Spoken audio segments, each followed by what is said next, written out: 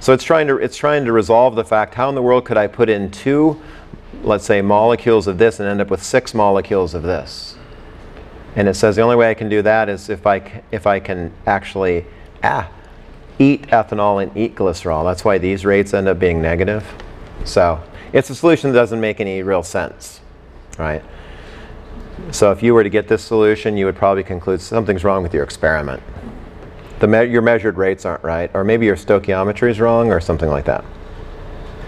Okay? So you can keep playing around. I'll hang out if you want to. But if you feel like you've had enough, because I think that's. Oh, well, I show you how to do it. I'll post this, but obviously this is simple. Right? Form a matrix A. Don't screw it up. Right? Obviously, your chance of screwing it up is high if you make a mistake. I checked the rank just to make sure I'd be able to solve these equations. The rank is 6, which it should be to solve them. Then I proceeded to make a vector b1 and then solve with that vector b1 to get a vector v1. Same thing, b2, v2, so on and so forth. Similar, I'm sure, what you did. So I'll address your question in a second. But if you'd like to grab your homework 4s, like I said, you don't have to leave. It's up to you. But if you'd like to grab these, you can do whenever you like.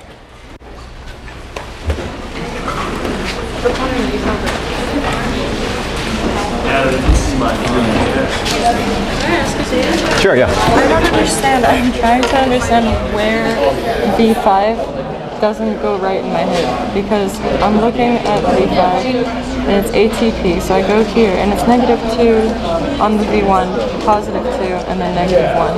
Mm-hmm. Is that you or is that me? Or am I doing it wrong?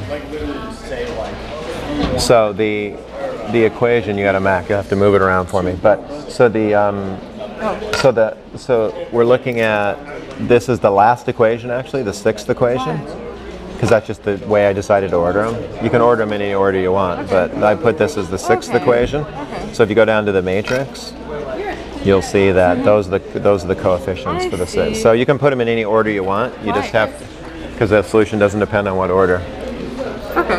Yeah, so in other words, I could switch these rows around because they're all the same set of equations, right? It doesn't matter. And these are the same zeros technically, I guess. Well, if you switch the equations, you have to switch these as well. So for example, if I made this 4th equation the 2nd equation, then I'd have to move that V0 up there, so that is the same equation.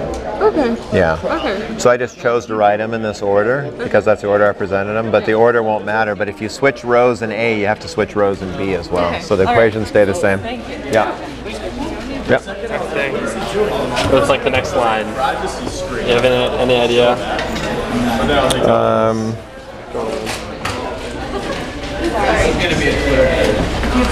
Let me ask this one. So Okay. what's up?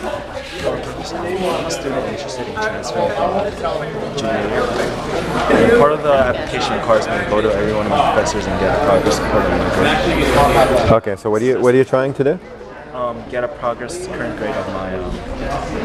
Okay, and so what are you trying to transfer to and from? I don't understand. So Transfer to another university. oh, you're trying to transfer from UMass to another university. Okay.